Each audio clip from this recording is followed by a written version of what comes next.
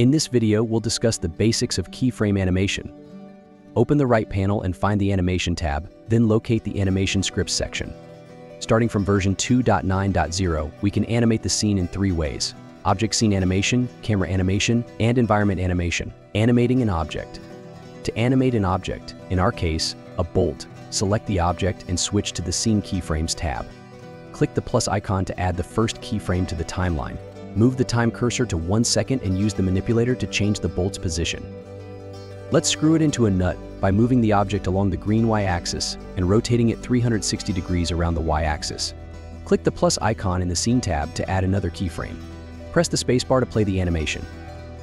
You can adjust the speed of the animation by moving the second keyframe on the timeline, animating the camera. The principle is the same. Select the Camera Keyframes tab, set your desired angle, and click the plus icon to add a keyframe. At 2 seconds, rotate the camera to a new position and click the plus icon again. Play the animation to ensure everything works correctly. Animating the environment. This section allows you to change the position of the HDRI map.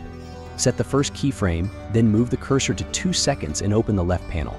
Find the Environment tab and adjust the rotation slider to 180 degrees. Also, adjust the power scale slider to dim the scene's lighting. Add a new keyframe to the timeline, and the environment animation is ready. Next to the new keyframe button, there are two other important buttons. One for deleting the selected keyframe and another for copying it. This was a basic tutorial on working with keyframe animation. Try creating your own animations and share your results. Thank you for watching, and don't forget to subscribe to the channel to stay updated on new tutorial videos.